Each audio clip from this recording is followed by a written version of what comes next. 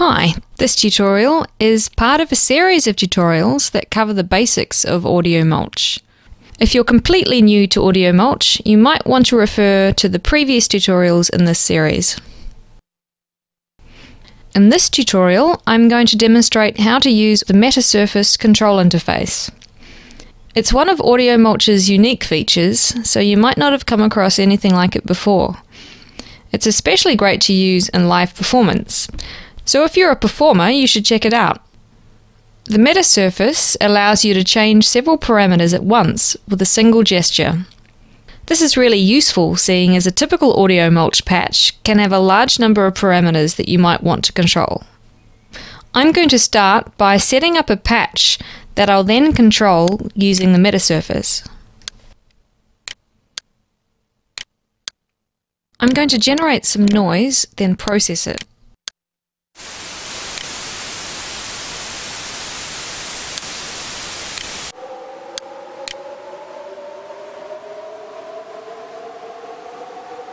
The resave filters contraption is a bank of bandpass filters with center frequencies that are continuously ascending or descending.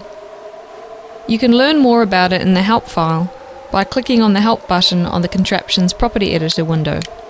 Or have a play with these parameter sliders and listen to what it does to the sound. I'm going to add a flanger contraption into this patch to process the output from the resave filters.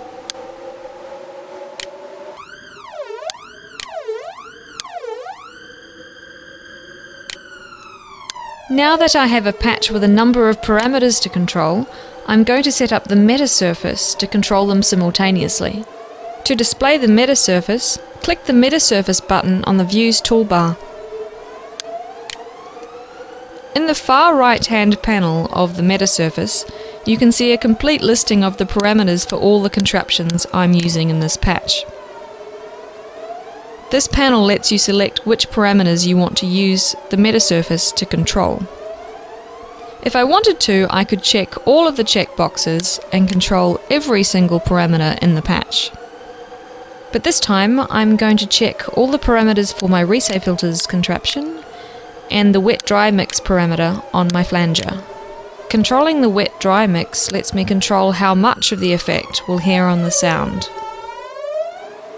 Going back to the resave filters, I'm going to adjust the parameter settings to a state that I think sounds good.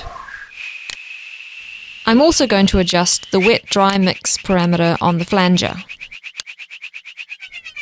Now I'm going to save all of these settings as a group of settings called a snapshot. To do this, I press the New Snapshot button on the Metasurface. This snapshot I've just created represents all the parameter settings in the patch as they currently are.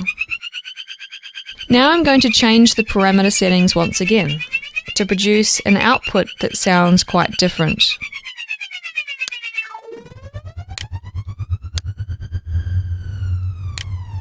And now I'm taking another snapshot.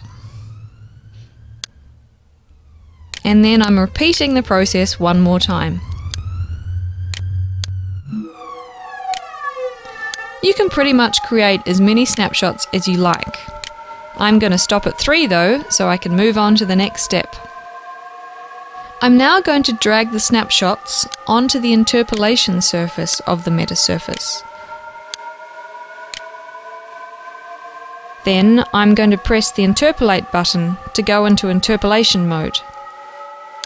Now that I'm in interpolation mode, the cursor has turned into targeting crosshairs. I'm going to activate the surface now by clicking and holding down the mouse button. Listen to what happens when I drag between the snapshots.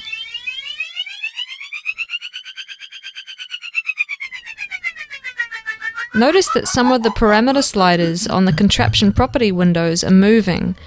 It shows you how the parameters are smoothly interpolating between the 3 sets of parameter settings. Remember that only the resave filters parameters and the wet-dry mix on the flanger are being controlled by the Metasurface. See how I can also directly jump from one point on the interpolation surface to another by just clicking somewhere else.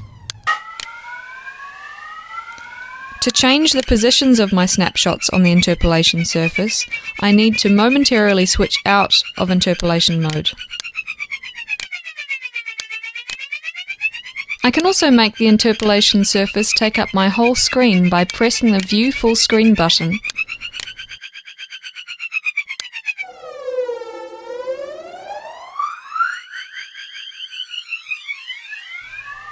Press Escape to return to the normal view. So that was a basic introduction to using AudioMulch's Metasurface control interface. Be sure to check the AudioMulch website for other video tutorials.